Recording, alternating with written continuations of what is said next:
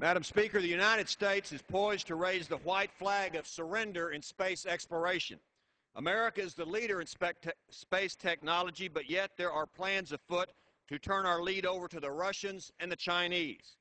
By foolishly canceling the Constellation program, and when the last NASA shuttle flight occurs, we will have no means to transport our astronauts into space. We will have to hitch a ride with the Russians if we want that transportation. And if one of our security satellites needs repair, who's to say the Russians will even let us buy a coach ticket on their space aircraft? Now even the Iranians have entered the space race. Last month they sent a rat, 2 turtles, and a worm into space. Keeping our edge in space flight is a national security issue. We cannot give that away to anybody.